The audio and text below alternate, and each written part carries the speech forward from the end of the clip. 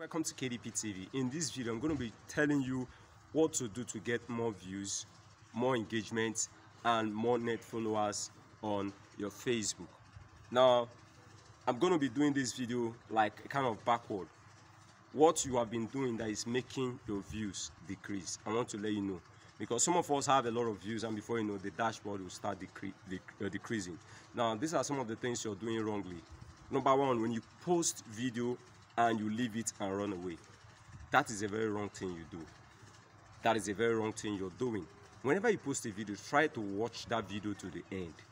Don't just post it and leave it and say they will view it, they will watch it. And you posting video and leave it and run away, that's how people will come just watch a pinch from it and also go away. Because algorithm work with what you offer.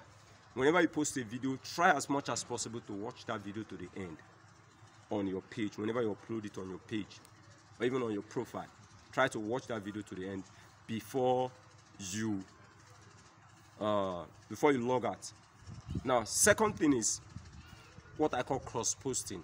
Cross-posting means you have a page, you now go to under one profile, you now go to open another page, so that whenever you post a content on your first page, you will now use this other page and be sharing it. My friends, stop doing that. Algorithms still know it is you. It is you that is doing it.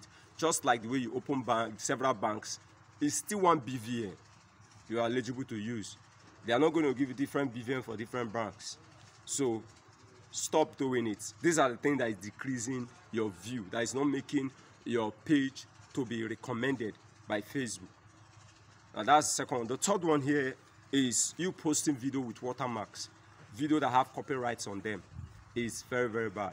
TikTok is a king on its own. Some of you carry videos from TikTok and post it on your Facebook page and post it on your Facebook profile. This is very, very wrong. These are two different kings in their domain. So stop trying to post videos from TikTok to your Facebook. Now, the fourth thing here is, please, for those that have gotten to the stage of monetization, make sure you give your page to someone that have tax ID.